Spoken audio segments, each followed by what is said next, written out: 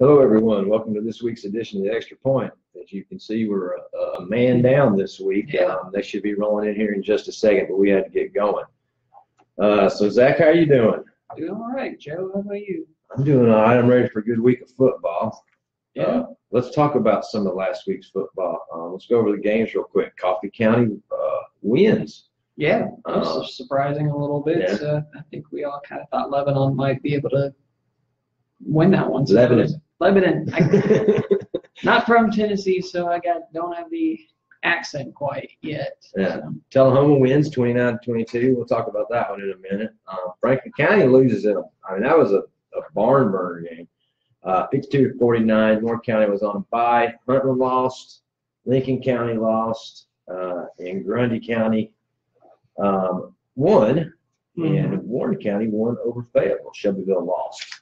Let's talk about this week's games, then we'll talk about what happened last week. This week, Riverdale at Coffee County, Tullahoma on a bye, Franklin County on a bye, and Huntland at Moore County, which ought to be a good game.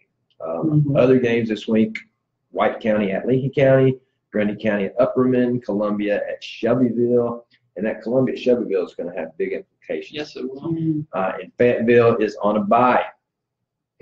Tell me about that Franklin County loss. Heartbreaker of a loss for those guys. You know, one of those things that a young program has to go through, taking those steps, those hard learned lessons where you really have to dig deep. They led by 3 touchdowns at one point. Both teams have 500 yards apiece of offense. A little like Franklin County, about 470 something with rushing. Jerry Johnson had 5 touchdowns. So it was offensively, it was a great night for those guys. It's just some conservative play calling there at the end, really couldn't tie things up.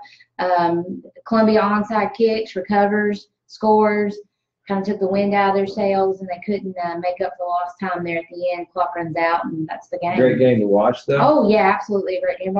Great game for this young team to really kind of have under their belts now. Again, you hate to see them have that loss, but I think they learned a lot of those hard lessons you're supposed to learn as a young program. We were talking, a great one to watch on Twitter. Yeah. We were talking briefly about Coffee County getting that win. So at least Coffee County's now got 2 wins on the season. Yeah, now they got 2 wins, and we have to actually make a clarification too, because me and you have been under this assumption that Coffee County is automatically in the playoffs. No, they did away with that this past year, as we got corrected by one of our viewers. Thanks, Joe Barstad. I had totally missed that since I don't cover 6A, that I forgot that they had done away with that automatic playoff berth. But yeah, that is correct. They are not automatically guaranteed to make the playoffs. Okay, well then we appreciate the clarification, and we will note that. Let's talk the Tullahoma win. They're back to 4-4 now in the season, right? They are back to 4-4 and finally notched their first ever Region 4-4A win. So that was a huge step for Tullahoma, especially beating Lawrence County, who they had previously lost to 5 straight years. So it was a good monkey to get off with Coach Olive's back, and just another game where they didn't play up to par in the first half, where they just came out slow and came up beating themselves. First drive, it wasn't like they were having trouble moving the ball. The first drive of the game, they moved it down toward Lawrence County's 2-yard line, but a bad snap over the running back's head, who was taking a direct snap, backs you up to the 24-yard line, and you end up missing a field goal. And the next thing you know, Lawrence County takes a 14-0 lead and a 22-7 lead at halftime. So, but thankfully they played well in the second half, like they've done all season for the most part, and were able to notch that come from behind. They got to piece 2 halves together. They're digging themselves a hole every game, it seems like. It seems like it. Let's talk play quick, and then we'll move on, because we got to make this one a little quicker today, guys. And the Coffee County thing kind of changed it up. But I've got it like this. I was looking up. Tullahoma looks like they're going to need a lot of help to maybe make the playoffs. There's still an outside chance that they could make it to the playoffs. They're gonna have to win both ball games toward the last 2 ball games of the season, which are going to be pretty tough. You got to go down to Giles County next Friday, and then you've got to host Maplewood the following Friday to cap off the season. So it's not impossible, but improbable at this point. Yeah, that's kind of the way I was looking at. Lincoln County, I think, is probably out. Franklin County needs a lot of help, is what it looked like to me. Well, they're going to play 2 big rival games after this bye week, and that they need those wins. They do. They have to have both those wins, and so I think with Lincoln County. They can win both games. Question is are they gonna be able to? Those are big games, and both those teams always play them hard each year. So, it's possible. It's possible. I've got it figured that Huntland is out. Yeah, I'd say that's a fair assumption. Yeah, Grundy County, I think, needs some help. Not quite as much as maybe a couple of other teams if they were once again to win out themselves. Because the teams that are ahead of them, they're playing. Yeah. So that's always on the bubble. Will be Fayetteville is on the bubble, but I'd say with the win they're going to be in. Moore County would be about the same with a win, another win. I'd say they're probably going to be in. Shelbyville's got to win this Friday. That's the way I look at that one. Yeah. Basically, if Shelbyville beats Columbia, then they take that third spot. Yeah. And that's what Columbia's sitting in. Yeah. I know we don't cover Shelbyville all that much, but I don't know if you guys read at all about their game by Summit this past week. Did you read about that? I saw the score, but it was a good game. Well, Grayson Trammell, the quarterback over there, set the new state record for passing yardage in a game. So wow. Unfortunately, the Golden Eagles lost that game to Summit, but it was a shootout. But he's now the record holder for the most yards in a game. Yeah, Summit's a great team, so to be able to say that is it was a very close game too. If you saw the score. All right, well, let's move on. Since we do have a couple of buys going on this week, we'll have a lot more to talk about next week, I'm sure, when it comes to high school football. Let's talk about last week's picks. I went 4-2, Zach 3-3. These picks are at the college level. Yes, the college level. And Callie, you went 5-1. I wrote an OMG underneath that one. Overall, I'm 23-14 in the lead. Zach at 20-17. Callie made a big step to get back at Zach at 19-18 on the season. Yeah. Talk about upsets. Since Callie went 5-1. Oh, 3 points. Yeah. Let's talk. Michigan lost. Oklahoma lost. The Gators lost. Some might say Louisville lost. Maybe it was an upset. Yeah. There was a lot of upsets last week. We'll let Zach talk about that Oklahoma game since I'm sure he loved that one. Yeah, that was an absolute terrible one. I think this is just one of those things where Oklahoma got caught looking a week ahead. Taking Iowa State for granted a little bit, and then you got to go. You got beat by the linebacker quarterback. I know that story. Yeah, that was pretty impressive. Yeah, I watched that most of the second half. That was kudos to that kid for playing both sides of the ball. But it was a frustrating day for Oklahoma, and like I said, I think it just may have got caught looking a week ahead because that's the big red rivalry shootout every year against Texas is this week. So. I think that kind of hindered Oklahoma a little bit. Yeah, I would agree. Michigan gets upset by Michigan State. A lot of people probably didn't see that one coming, but it's an in-house rivalry. So yeah, I mean, and their offense is still it's been slow to get started this year. Corn has had a difficult year, and some people kind of question did Harbaugh kind of give him too much hype. There's still a lot of football left to be played. So, but like I said, that's a huge rivalry game. They weren't coming in there to lose if they could help it. And we'll just mention one more because I really just like saying the Gators lost. Yeah, absolutely. Let's talk about a bad hold. Well, I think their luck just ran out. You can only kill so many chickens and all that good stuff, and it just. They've missed kicks all year long, and offensively they're still not with it. And I just think it was just they finally ran out of luck. Well, always good to see him lose though. And me and you took LSU last week. Yeah, well, I mean, Orgeron had to make a statement, and he did. I mean, he still got a lot of work to do. Speaking of somebody's going to have to make a statement. Oh goodness, we don't. Have to well, let's get down just a little bit because we got to go in a hurry. Who can beat Alabama? Nobody. And Clemson's the only team.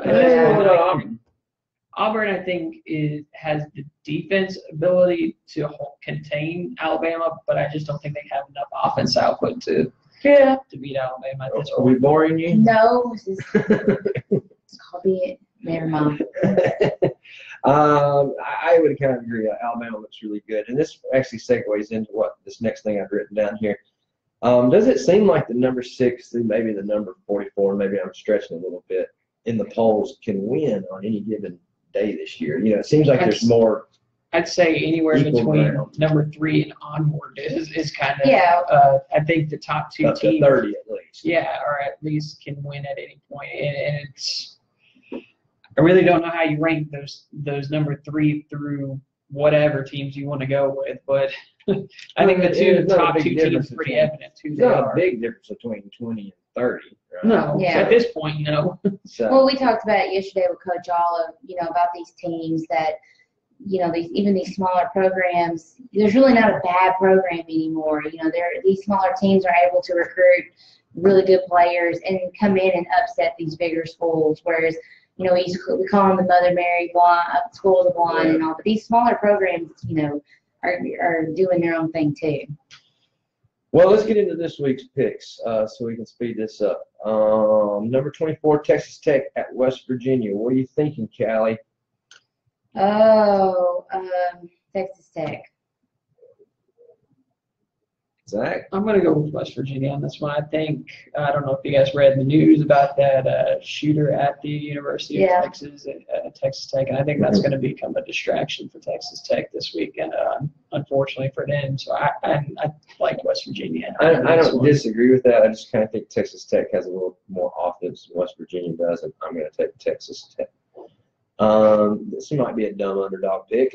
Auburn at LSU. One Death Valley. What do you think, Zach? Auburn. I think you maybe mentioned Auburn earlier, so I think Auburn has a pretty stout defense. So I think. I'm with him on that one. I think Auburn gets this win as well because I just don't think Florida is Auburn. Yeah. Vandy at Ole Miss. I think this is the one I'm a little troubled about. Other than it being at Ole Miss, I don't know. Yeah. Vandy, who I thought looked pretty good. It depends on what teams show up. It depends on what, but you're also at Ole Miss, which is in their favor. I'm going to say Ole Miss in this one. Yeah, I think I'm going Ole Miss as well with this one. See, I'm going to go Vanderbilt on this one. I think Ole Miss just still has those program issues with Hugh Freeze leaving and still looking for consistency. Yeah. I don't disagree with that. Let's talk Texas A&M at Florida. Texas A&M actually gave Alabama a pretty decent they game. did. Probably the most decent game of the year thus far.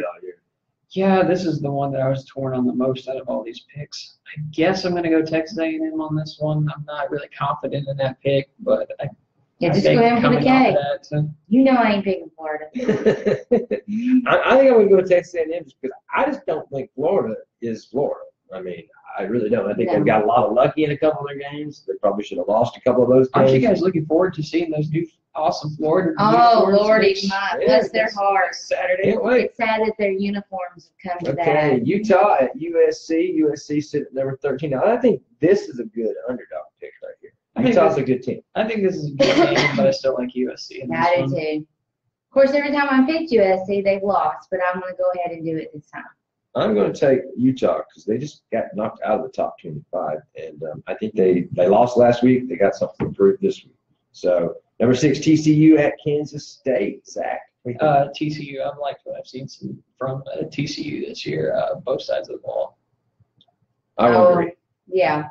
There's a college game day pick last week as well, so I'm going to stick with the TCU. Yep. And the way their schedule looks, they could be someone there at the end. All right. I think, we got one more. Speaking of guys that had to have that win, like you said, Orgeron, South Carolina at UT. Not knowing how South Carolina, they put up like 40-something points last week. And now UT's deciding they're going to make a quarterback change. Yeah. I think this could be the straw that breaks the camel's back. Well, I agree with you on that. And what Sean said yesterday, it's going to take everything that Tennessee's got to beat South Carolina. If you remember several years back, the loss to South Carolina is what got rid of Johnny Majors. Yeah, it's one that put the moving van in front of his house. So. I got to go with South Carolina on this one. I just don't know if Tennessee can muster enough offense to score the points needed to win the game. Hopefully the bye week helps them out to get some of their stuff fixed. Yeah, with but Rich Jones's record after I'm bye on weeks South is not Carolina. stellar. Yeah. This is one that I had to flip a coin on and think about over and over again. I'm going UT on this one. I think that there's a slight possibility of having that bye week, which is one of the best bye weeks they've ever had, according to Butch over there. So I'll go with He's not going to say the worst. The champions of live. The champions of the bye week. Yeah. All right, my silly underdog pick this week, and I don't really think it's silly. I'm taking Georgia Tech to beat Miami, and I wrote some down here for you guys. I don't know if you really thought about it. You got LSU, of course. Auburn's at LSU. TCU's at Kansas State. Oklahoma versus Texas. That would probably be a good underdog pick. What do you think? I don't know. I don't really have an underdog pick at this point. I guess Texas is probably the one that I would go with at the most, but I really don't even think Texas will win that game. I think it's going to be tough to win it with Oklahoma having a loss. Yeah. Have you looked at any underdogs for the week? Yeah, well, no, I'm going to go with my own home team, UT over South Carolina, and the nail biter. I don't know if I can say that's an underdog. I just they've got to prove some stuff to me this week. All right, real quick, let's get this finished up because I'm already late for a meeting. I'm going to get yelled at. The Titans lose again, 2, and they're now 2 and 3. Mm-hmm. I think it's not looking good for them now. You don't know what the Mariota injury is going to That's do. the biggest thing right now. We're not being told a whole lot. Our preseason predictions, Callie, where you said they were going to go 9-7. Zach, you said 11-5, and I said 9-7. What are you thinking now? I'm thinking 8-8 now, but it all hinges on how Mariota is going to be healthy for the rest of the season. Yeah. If not, the Titans are going nowhere. We saw that on Sunday against Castle Miami. couldn't do anything. Castle couldn't do anything. No, it was the worst. There were some bad calls. Yeah, obviously, but yeah, the fumble back for a touchdown I thought was a little bit ridiculous. I thought Castle's hand was clearly going forward on the Well, I mean, pass. the fumble was 20 yards. Yeah, up well, the field. exactly. I just think that was a horrible call, but And then No. what about I guess it was offensive interference they called on Yeah, Delaney Walker? yeah, there was questionable calls in there, but So, you can't blame the refs on the Callie, loss. what are you thinking now? I mean, I think 9-7 is being very optimistic at the point that Yeah. they already have 3 losses. Lord, y'all are the ones who are trying to get me to be so optimistic. I'll go with Zach on the 8-8. It just all depends on if Mariota gets healthy or not. There's a lot of question marks. This still. offense is Well, and the designed problem for is right injuries. now, Jacksonville's looking much better. Houston's looking much better. Yeah. Indianapolis has even won a game. They're looking a little better. The Titans are the team that's not their Yeah. offensive line's not getting it done. Their defense is doing okay. Yeah, But number one, even if you get Mariota back, if your offensive line's not letting you run the ball, which was one of our strong points Mhm. last year. That means Mariota's going to take off more. He's going to get hit more. He's going to be injured more. I think 7-9, and they do not make the playoffs at all now. At all. Just tossing them out. 7 wins, 9 losses. If Mariota's out for the next game or 2, that's definitely a possibility. Okay. So although thankfully they got to host Indianapolis this week, who's just as Bad. injured Yeah. and downtrodden as the Titans are at this point. So it is a Monday night game, It is so Monday watch night the Monday football night game. Predators, of course, they lost they lost their first 2 games of the season, but won a dramatic game. I watched that game. I didn't see the very last moments, which I don't know what I was doing, but that was a great game. Yeah, it was a The good battle game. back like they did. Well, they were up 3-0. Mhm. Then it was tied. Then they gave up 5 goals in a row. It was 5-3, and then they were able to score and then put 2 in within the last 2 minutes to win the game. So good luck, Predators, on the rest of your season. Once again, I got to get going, so we'll call it a day today. You can always reach Zach reach me on Twitter at Zach Birdsong. or you can reach Callie at.